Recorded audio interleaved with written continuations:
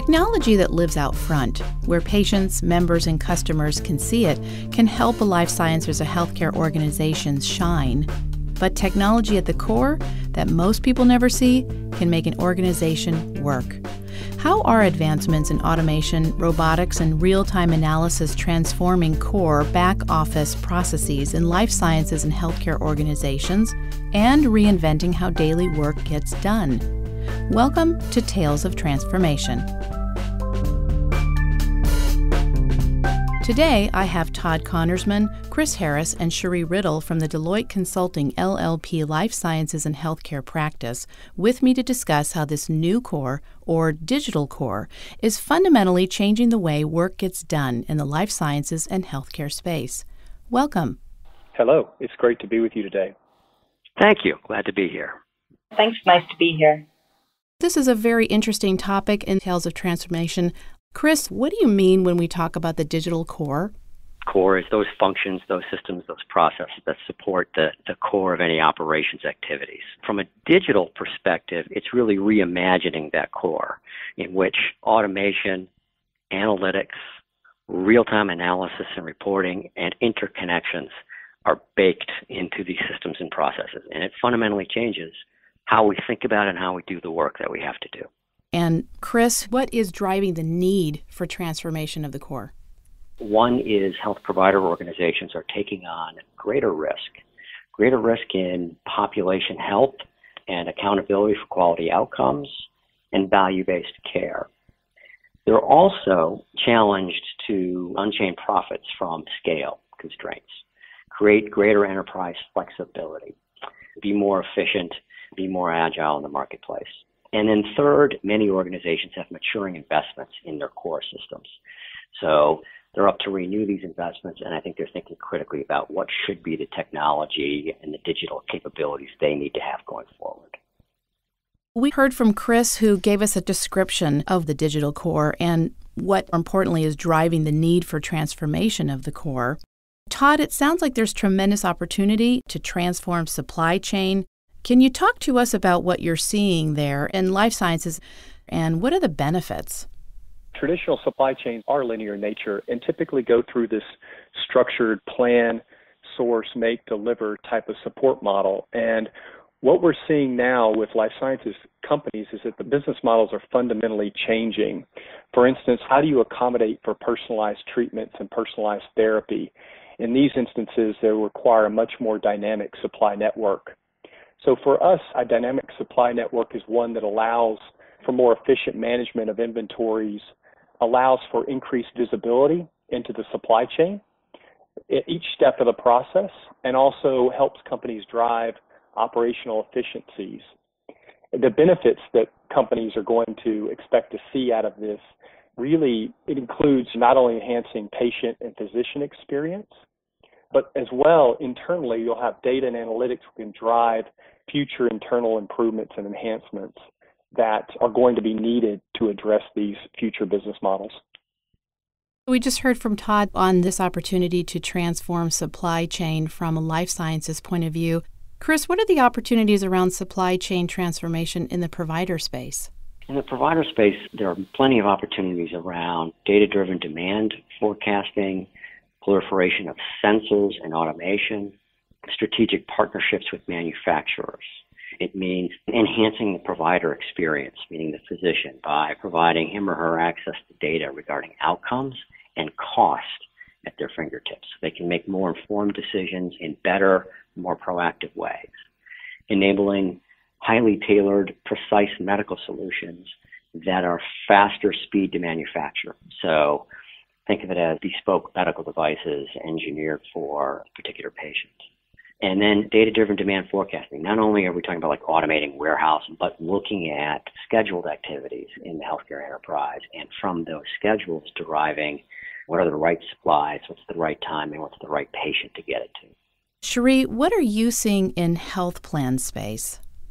The back office functions and health plans are a little bit different. What we're doing is applying all of the very complex business rules that help health plans control costs, between their provider contracting, their employer contracting and benefit structure, and then all of the administrative rules that work towards correct coding. So it's a very complex space, and it does take up the majority of the administrative costs within health plans are sort of all trapped in this space. So what we're seeing is two reasons why our clients are focusing in this area. And one is to release some of that revenue stream that is tied up in very complex, sometimes very manual processing.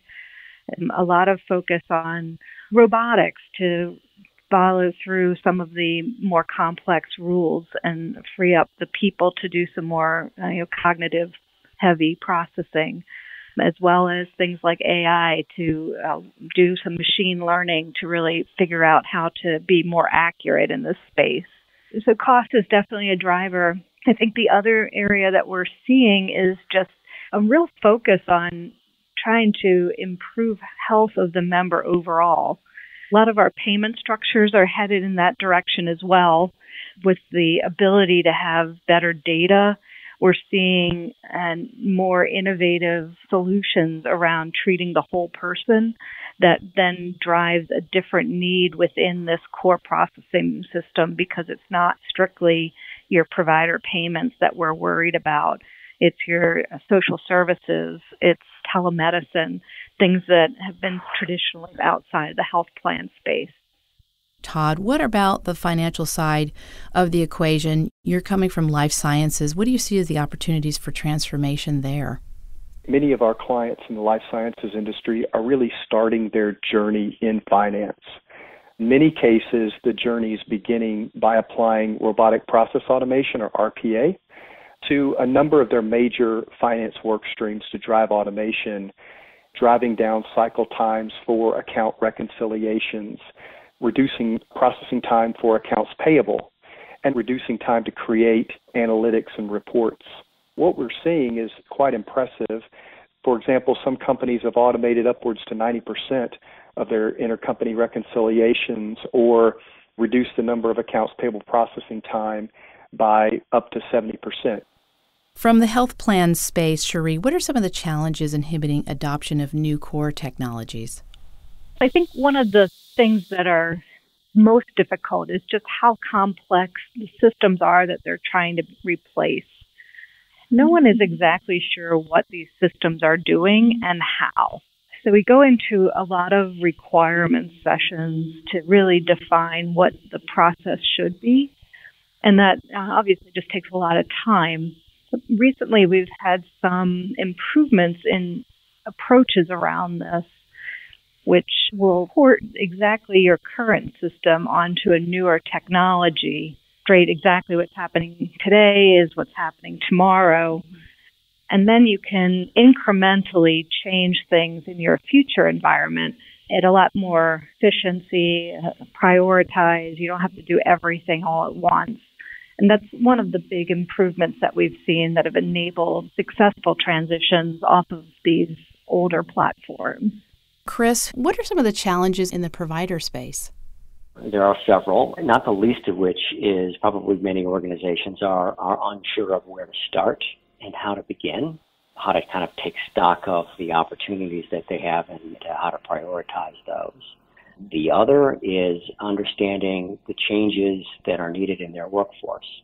If not carefully managed, can be perceived as a automation of the workforce and a replacement of the workforce, and it is clearly not that. We have a lot of labor force today that's hired to process transactions, and new core is going to help automate a lot of that and place the person in the role of more knowledge steward and exception-based processing and taking action derived on the analytical insights of what's happening with all that transaction processing, which means new skill sets, new ways to have to engage capabilities in the marketplace and how you hire and retain or how you get temporary resources.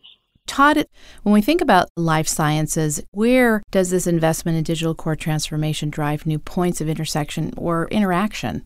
Companies who believe that their ecosystems are going to grow and broaden over the coming years are looking to the digital core to help them.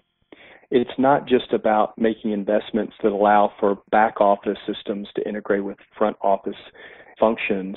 In this case, these investments really allow life sciences companies to operate more seamlessly across the broader ecosystems of whether they're partners or institutions or regulatory bodies globally, payers or providers. Cherie, is this the right time? When you think about that healthcare ecosystem, where does the investment in digital core transformation drive that level of intersection or interaction? About 10 years ago, we were seeing a lot of investment in sort of the outside of the technology systems that directly interface with our members and providers. That improvement has kind of run its course without any changes to their core.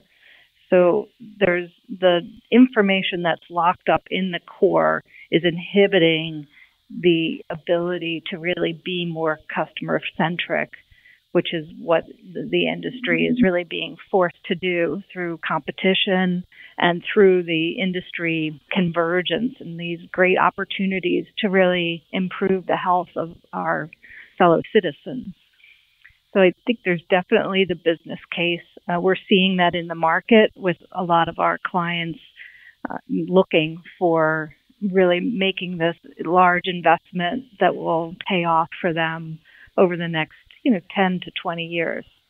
And Todd, how can digital core on the back end enable front-end innovation? If you take a look at some of the new therapeutic areas that are emerging within the life sciences industry, and we can take chimeric antigen receptor or CAR-T as an example. This is really a cutting-edge immunocellular therapy that allows your own immune system to treat and fight cancer. When you look at that therapy and you think about how visible that supply chain is to patients, the ability for patients and families to be able to schedule times for their therapies to occur in physician's office, that's a visibility that we really haven't seen in some of the other traditional therapeutic areas. And I think that this is really what digital core and providing that transparency is all about. As we come to the close of our show, Cherie, what do you see as the digital core on the back end? How does it enable front-end innovation? If we think about consumer products, just the innovations in any online shopping that allows you to know exactly where your package is when it's arriving. If you think about that from a health plan perspective, you should be able to very easily understand what providers are available to you, what their specialties are, what their office availability is, allow access to your data to these providers that maybe you're seeing for the first time.